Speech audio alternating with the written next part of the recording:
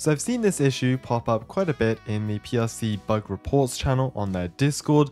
I also did want to just show you this. I joined the sheriff's team to show you this bug. Yeah, that's a really broken arm. Anyways, the point of this video is I wanted to show you this, which is related to the drowning or the oxygen system. So anyways, we're in front of the sheriff's office. Let's go ahead and I think you need to just ragdoll in front of it, something like this. Yeah, and there you go. You have the health bubbles appearing over your head.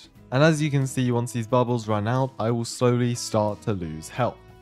Quite weird, given that there's no water under the map, and apparently this happens in multiple other areas of the map as well. You can see bubbles, yeah, I have no idea what is going on here. Oh wait, hold on, it doesn't, oh wait, what? Okay, it still thinks I'm underwater, even after I unragdolled.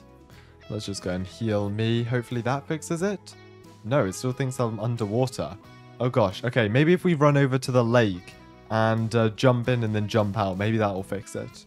Can we make it? There we go, can we make it, can we make it? Alright, perfect. We're in the water and jump out.